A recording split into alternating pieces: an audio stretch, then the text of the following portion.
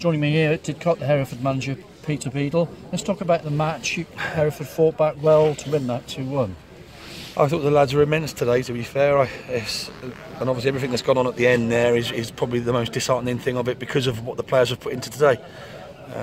We've played 45 minutes, 50 minutes before they had the player sent off with 10 men. I thought we controlled the game throughout with 10 men, and then to plough away the way we did in the manner we did, to keep going and then to get ourselves in front. I'm just so disappointed for them. Results have gone our way again a little bit today. If we'd have picked up 3 points, we don't know what the outcome's going to be, but we've picked up three. We could have picked up 3 points today, and the season's nearly over for us. Then they've dropped points. The gap's big again, and with 8 games to go, we might only need 3 or 4 wins. But now we've not knowing, and like I said, the most disappointing part about it is the players. I feel for the players because they've put everything into the 87 minutes that we have played today, and they've been fantastic.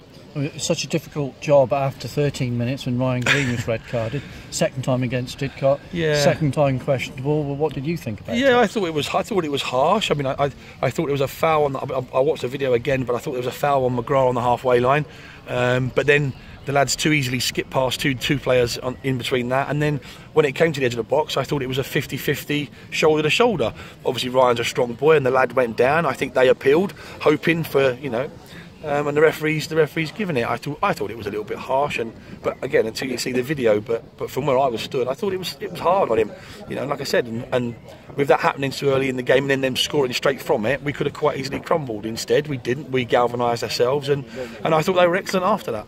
What do you think about the incident at the other end, which seemed to be a worse foul, and Katata's got a yellow card when he chopped down Mills? Surely he was the last man. Well, I think the referee will say that the other centre half was quite close to him, so which is why he probably only got a booking. But like I said, in the end, he got his comeuppance. He got kind of committed another foul on the edge of the box, and he saw red. And we don't want to see that. We want to see 11 v 11, and referees sometimes have to go with it.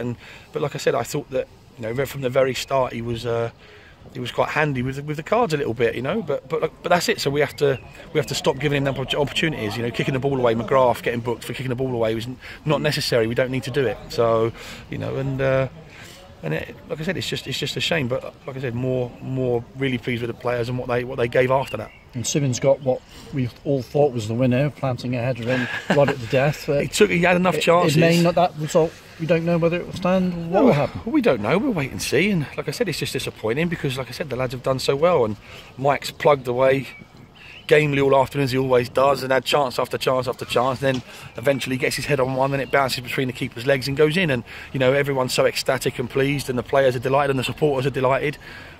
But unfortunately, what happened after is just a bit of a shame. But like I said, we just need to wait. We need to wait and see. Like I said, I'm more disappointed for the players because they've put so much into that game on a difficult surface with not an inconsistent referee, but with a referee that was as handy as he was with the card. So obviously everyone's on a tightrope. But I thought they managed it fantastically, and they did it great. And I'm really pleased with them and really proud of what they've done today. And like I said, let's just hope that in the long run it doesn't affect too much. Thanks for your time. Cheers.